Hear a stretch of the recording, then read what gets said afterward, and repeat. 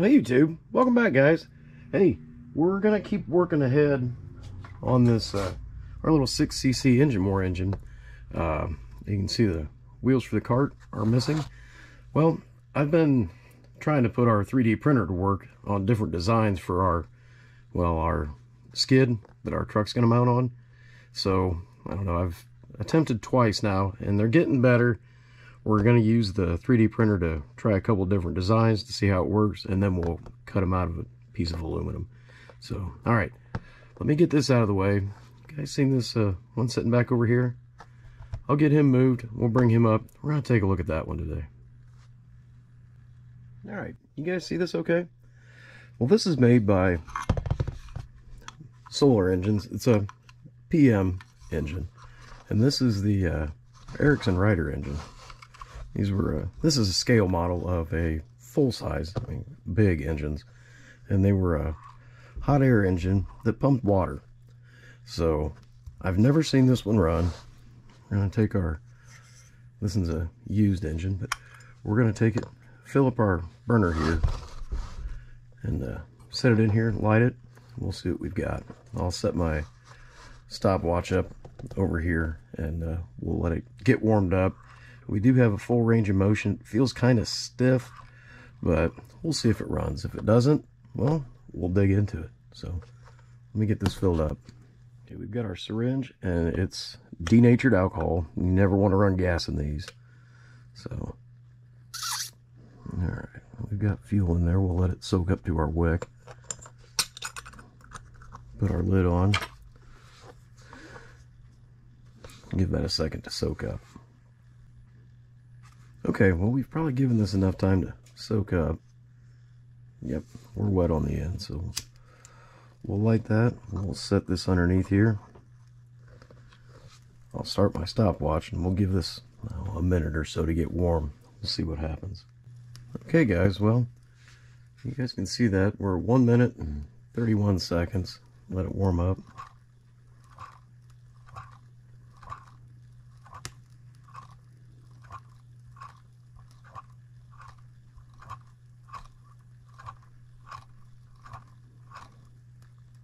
Our cylinder's warm, and it's not going to take off. I think it's gummed up. Let me show you what I mean by saying that. We'll blow this out. I'll show you. Okay, you guys see this little one here? It's the same principle. It's a hot air Stirling engine. We'll light our fire down here. Give it just a little bit to warm up. And then I'll show you what the common problem is. I've talked about it in other videos with these engines before, but you guys will get to see a live demonstration. I'll pull you in a little bit closer, you can see. There, how's that? Can you guys see now? We've given this a little bit of time to warm up. We'll see if it'll take off for us.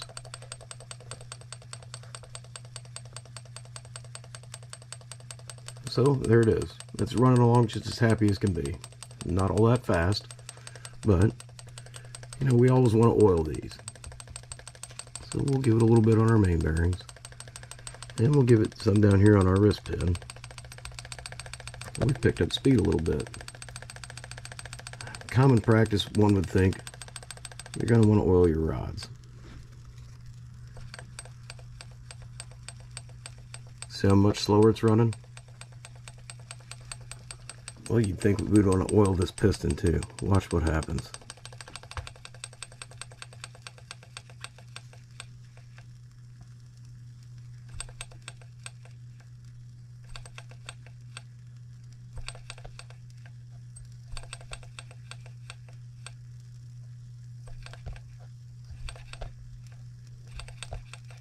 See that? Once these pistons get oil on them, that's it.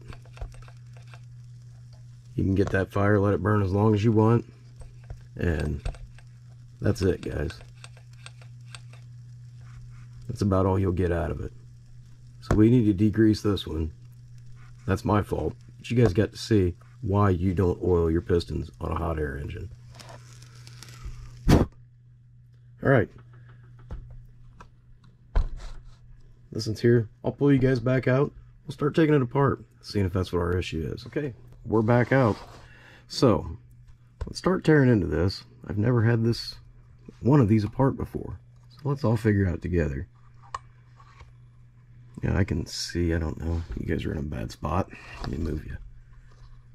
You guys see how shiny this is here? See if I can get some on my finger.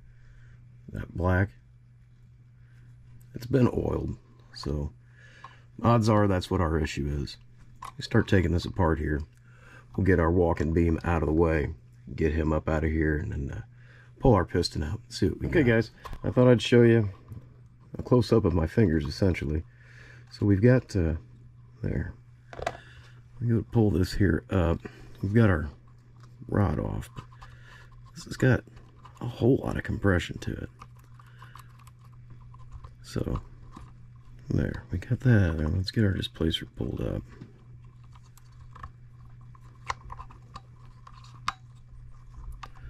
Well, I guess I'm gonna have to take these loose, aren't I?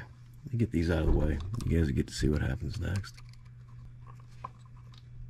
Well, that one's not hooked to anything, so alright.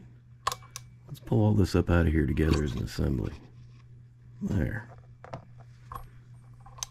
We'll put our rest of it over here and take a close look at this. And you guys see all that black schmoo that's just all over this? This poor thing wouldn't have ran. So, and this should just about fall through there, and it's gritty and stiff. It's not good. Let's degrease all this, see what we end up with. Well, that looks a whole lot better. And this isn't all covered in schmoo either. Let's see how well this fits over here now. There, see? You want as little to no friction as possible when it comes to any Stirling engine. So we got that cleaned out.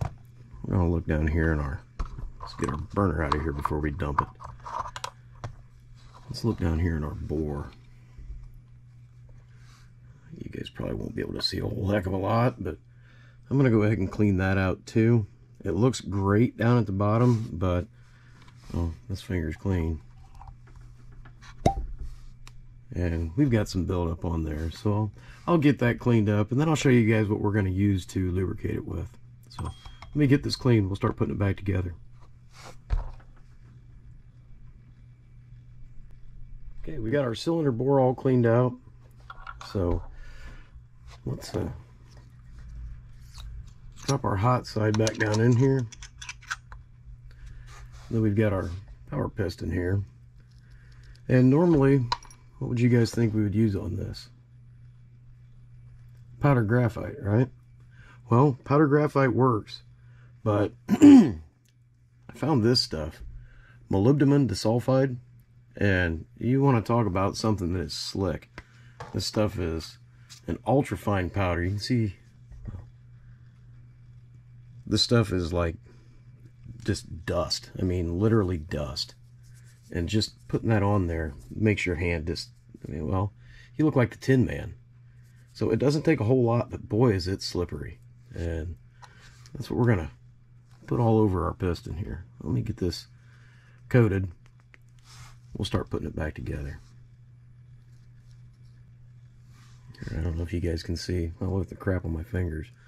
But see the difference of color between here and here? This stuff is just ridiculously slippery. So get this back in here. We're gonna start putting it back together. I want to see this thing run. We've got good compression. That's amazing. It slips nice, but we've got great compression. So, all right, let's start putting the rest of this back together. Okay, guys, well, it's all back together. Feels good. All right, well, let's put a little water down here for our cooling jacket.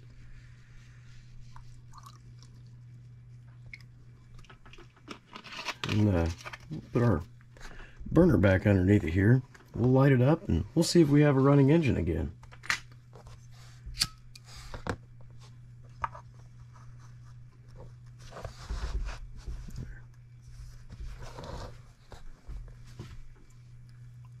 this shouldn't take all that long to be warmed up and ready to go. Especially, you know, heat travels up. That other one, it ran around it. This is going up inside of it. So, let's see if we got anything. Oh, yeah. Won't be long now, fellas. I wonder who that is. Oh. We got to prime our pump up here, too.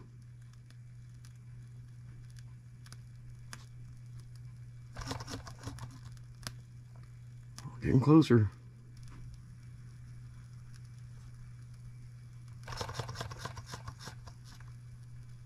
Almost. Well, this is the first time I've seen it run too, fellas, so I guess we'll know.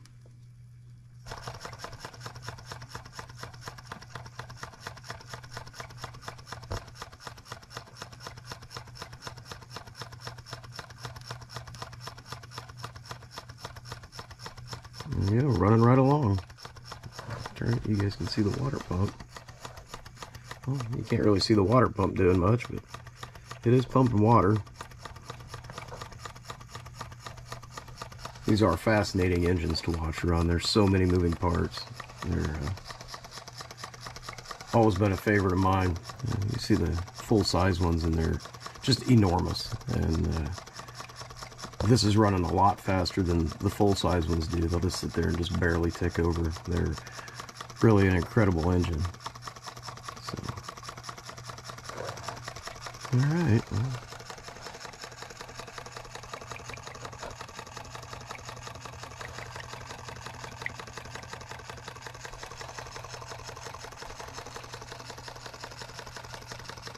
there you have it, guys. Oh, I guess I know what I'm going to be doing next. I'll be tearing this guy down, degreasing it, putting some of this molybdenum disulfide in there for lubricant. But, hey, we know that it does run now, so... Hey, thanks again. You guys are fantastic. I'm glad you guys are watching. Thank you so much for those of you who have subscribed. Leave me a comment down below, and, oh yeah, happy Thanksgiving, guys. I'll see you in a day or two.